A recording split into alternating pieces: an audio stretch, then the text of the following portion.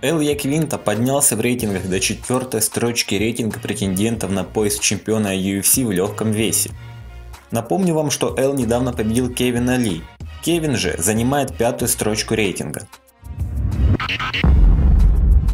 Известный российский менеджер бойцов ММА Ризван Магомедов заявил, что Иван Штырков готов конкурировать с топами в UFC. «Я слежу за карьерой Ивана», – заявил Магомедов, и сам факт того, что он без особого труда справился с таким бойцом, как Тиаго Сильва, уже о многом говорит. Он готов конкурировать с бойцами из топ-15 UFC. Я считаю, что это ему под силу. Но что скажете по этому поводу? Готов ли Иван к UFC или нет? Все-таки в UFC USADA постоянно следит за допингом. Наконец-то состоялся официальный анонс поединка в полулегком весе между Забитом Магомед-Шариповым и Джереми Стивенсоном. Бой состоится на UFC 235, который пройдет 2 марта в Лас-Вегасе.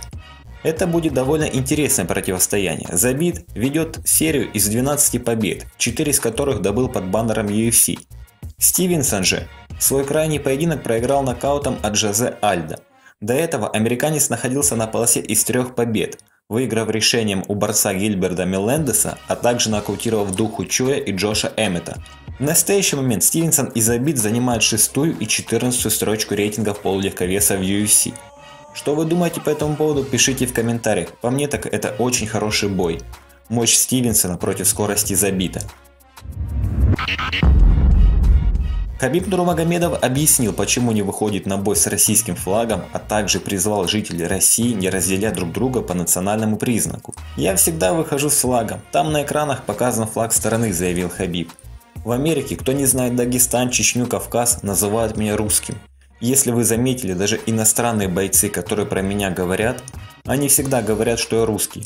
Так что для них мы одна нация, для них мы одни люди. Самое главное, чтобы наши люди-россияне не разделяли нас внутри страны. Там за границей нас никто не разделяет. Разделяют внутри люди, которые хотят, чтобы мы были разделенными».